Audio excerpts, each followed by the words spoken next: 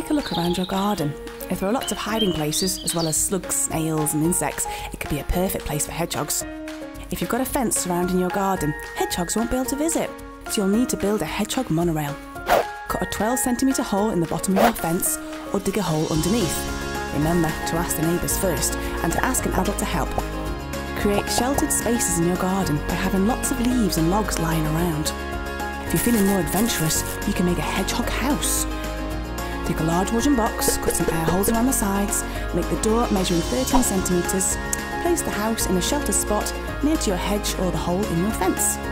Put some leaves and straws inside and cover the box with twigs, leaving a space for the door. Just leave the house alone in winter and let the hedgehogs sleep inside.